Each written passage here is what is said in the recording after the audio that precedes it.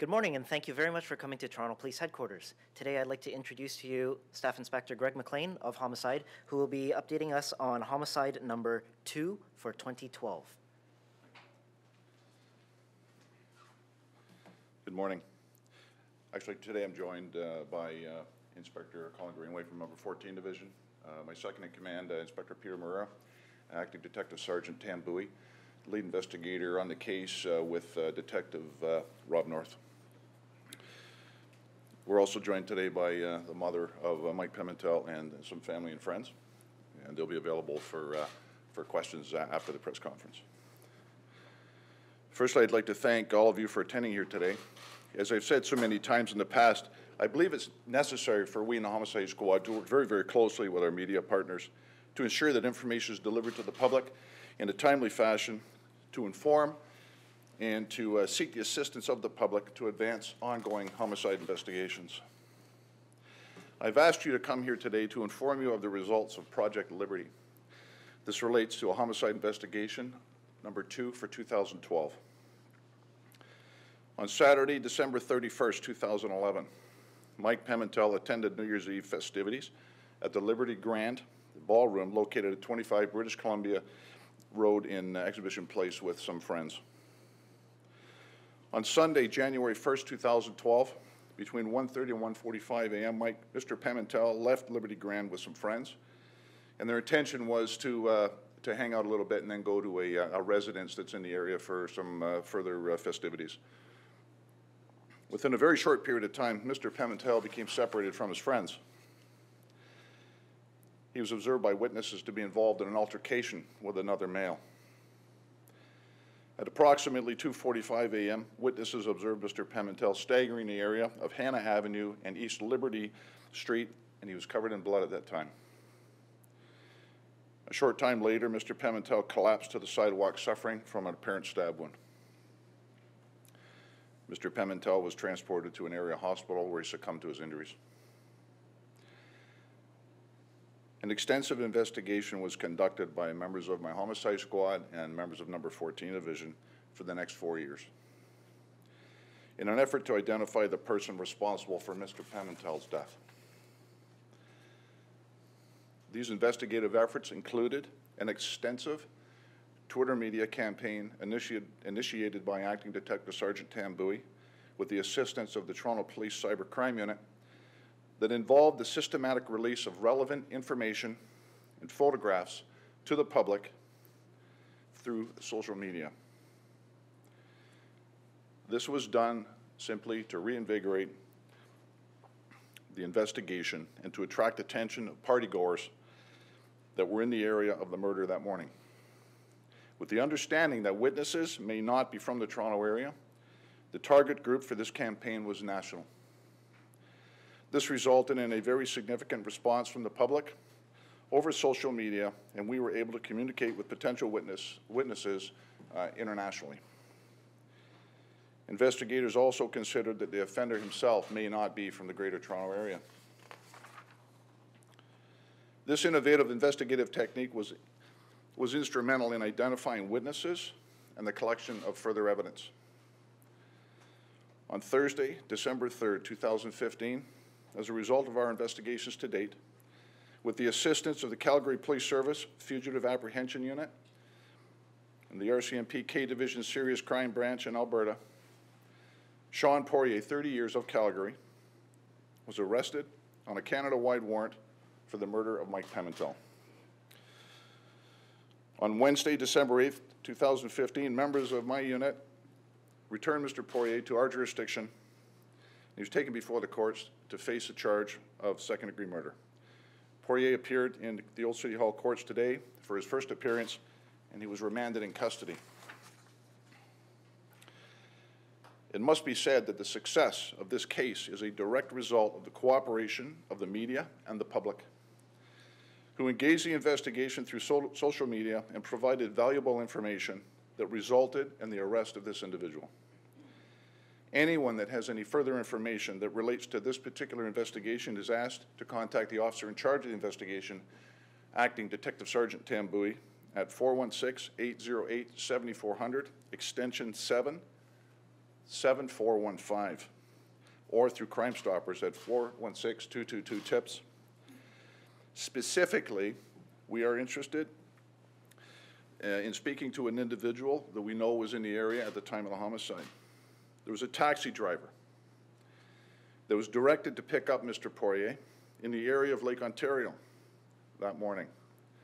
It is alleged that the taxi driver was provided with a cell phone to speak to Mr. Poirier in an effort to locate him to pick him up. We would like the taxi driver to come forward and speak to our investigators, as we believe that you have valuable information to impart to us that may further our investigation. And obviously, the witnesses can contact the investigators at the number I provided earlier. Further, anyone who has any information on any homicide investigation is asked to contact the Toronto Police Homicide Squad at 416-808-7400, or contact, again, Crime Stoppers at the number I previously provided. Your information may be valuable to the investigation and may be all that's required to solve a otherwise unsolved homicide investigation. Now, at this time, I'll attempt to try to answer any questions that you have. However, please bear in mind that this case is now before the courts, and I am limited, and I'll be very guarded into what information I can impart to you as it relates specifically to this case. After 4 years of working on this, can you tell us what broke this case? And more specifically, was it the social media campaign that broke this case, or was it police work? All of the above. This investigation occurred about a month before I came into the unit, and I've had many conversations with my investigators about it because everybody believed it to be extremely solvable based on the information we had at the time. So I think it's as a result of dogged determination upon the part of the investigators, the use of what I would refer to as innovative investigative techniques that have not really been tried before in our jurisdiction, and that's what takes us to the social media campaign. And what results from that is further interaction with the public in our attempt to cultivate more information as it relates to the investigation, and that part was extremely successful, and the investigative follow-up and the things that we did after the fact have taken us to this point. A photo of a female person of interest was released during the time, or after the time of the murder. Was there any contact with this female person of interest? I'm really not in a position to discuss who we have spoken to or we have not spoken to at this time. All I can say is that the information that was put out through the media to the public was what led us to bring us to where we are today. There's also certain pieces of evidence, including a high-heel shoe, a keychain that was released by Toronto Police. Is there any connection to these pieces of evidence to this person of interest or this particular case? All I can really say about the artifacts that were photographed and put out through the social media and the media were significant evidentiary value to the investigation, the totality of which I'm not going to get into right now. But those items that were released through social media, we got a lot of feedback from people out there to not only help us identify what they were or where they come from or where they could be purchased. It was actually quite remarkable to see the amount of information that flowed back to us about those items. So it was a significant investigative technique that was utilized by the officers. This idea about using these tweets to tweet clues like that, is this an investigative technique that you think will be used much more often in future? Well, you take every case on its own merits. In this particular homicide here, the timely release of this information, it really engaged the public. It attracted their interest. It was a little bit different, and it sparked up their curiosity as to how it would end up, and people just wanted to be a part of what was this phenomenon of what was going on through the use of social media. How much of a factor was DNA in making an arrest of Mr. Poirier? I don't want to comment on DNA plays a role in this particular investigation. However, I'm not going to get into the significance of it. The taxi driver that you're looking for, you mentioned that he was given a cell phone with which to contact Mr. Poirier. Did you mean like physically actually given a cell phone to call him on? Can you just clarify that? Yes, he was. I guess my understanding is that the individual was in an area, and in order for the taxi driver to find that particular person, Mr. Poirier, he was the cab driver was given contact with him through a cell phone. So this is something that's kind of unusual, and I think that the taxi driver may recall this, because I don't have that information. Who gave him the cell phone? Excuse me? Who gave him the cell phone? Was it a friend? That's something I'd like to just kind of hold on to at this point. Can you tell us a little bit more about the relationship between Pimentel and Poirier? Did they know each other? Had they just run into each other? Yeah, I don't have any evidence or information that would suggest that they were known to each other. There was a chance meeting on a street. Random attack.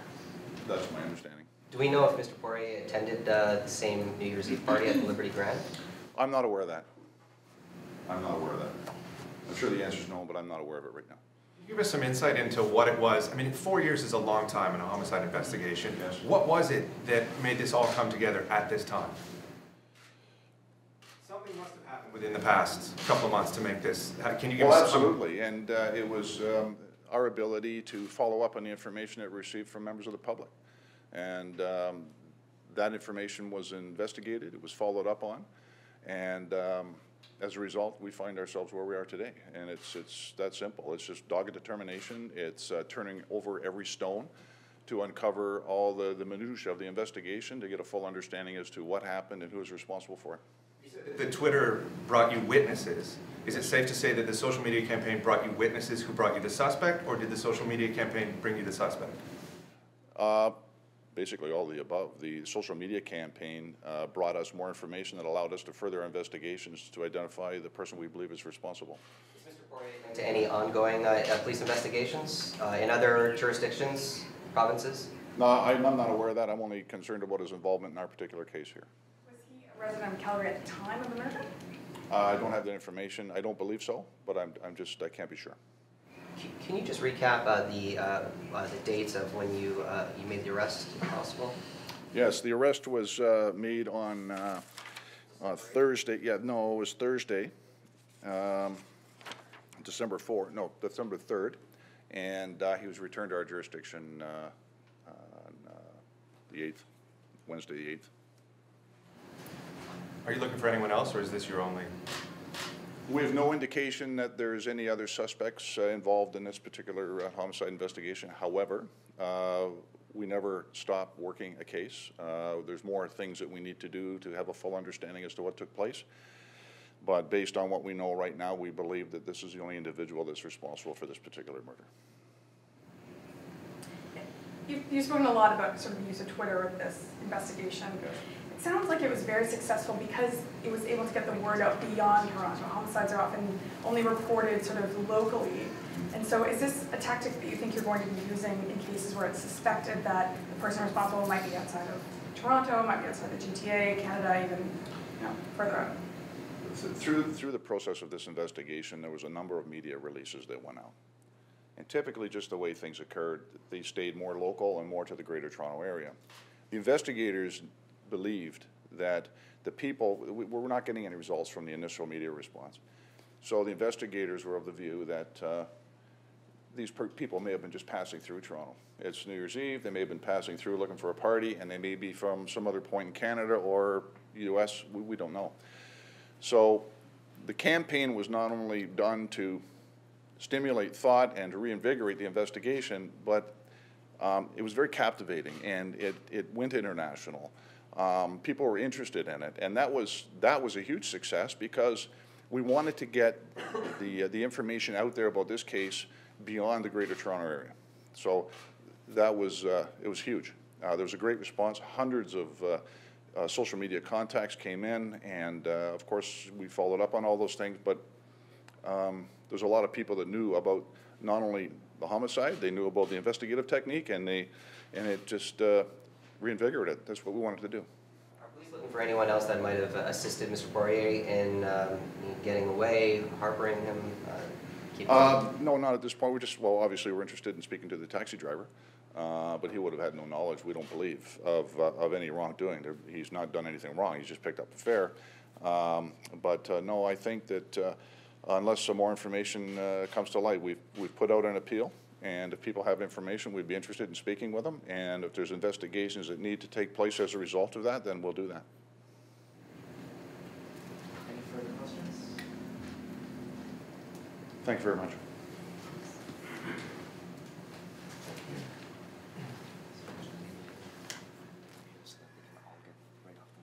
have no problem with that. Okay. Yeah, okay.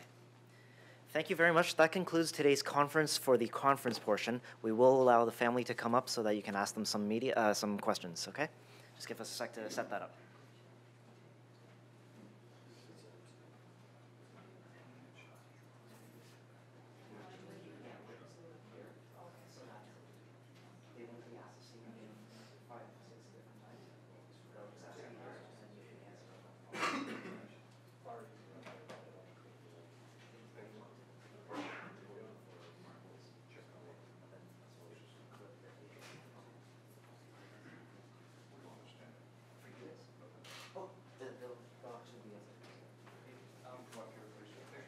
Yes. Sure, sure. Yeah, just you can stand up here.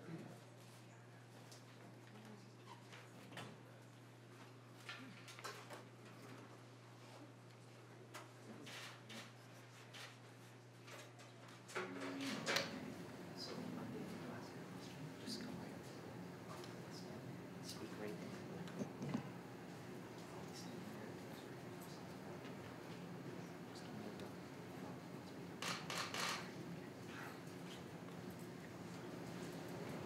Okay, I present to you the family. We have a mother, girlfriend, and sister. Do we have any questions? So how are you feeling now that someone has been arrested in your son or brother's or boyfriend's case? Can someone come to the podium? And just tell us your name so that we know who you're. Okay. I'm Jennifer DeFrega. I was Mike's girlfriend at the time. It's very overwhelming. Emotions are obviously running high today. We are very happy. We don't even really want to talk about him. We all just want to say is thank you to the family and friends. All of our family and friends have supported us these past couple of years. A humongous thank you to the Homicide team. If it wasn't for them, their determination and their hard work, we would all not be standing here today and he wouldn't be in custody. So that's our main thing. It's a huge thank you to the Homicide team. Does this provide any comfort or closure to the family knowing that your son or boyfriend's alleged killer has been caught? Hi, I'm Carla Pimentel, Mike Pimentel's sister. I'm very thankful for the detectives and all the work that they have done. They never gave up on us, and that's a great thing.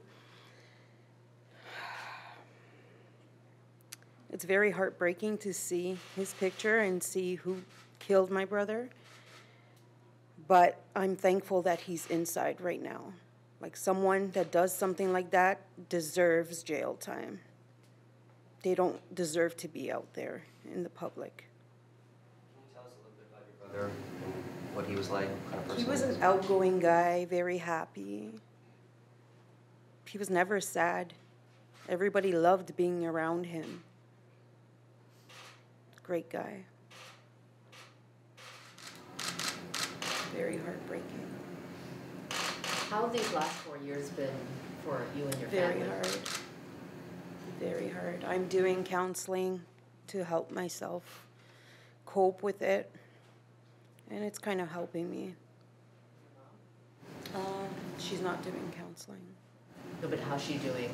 Very bad. Can we ask? She cries a lot about it, and she misses him very much. A lot. Gloria, can we ask you, it's unbelievable to lose a child. None of us know what that is like. But when this is linked to a specific date, New Year's, what is that like every year as you prepare for New Year's? It's not the same. For me, it's not the same. It's hurt my heart. I miss my son so much. He deserves to go to the jail. I know he's not bringing my son back, but he deserves. I say thank you, that the thief, to help a lot. Does it bring you closure? Does it bring you comfort to know that this man has been arrested?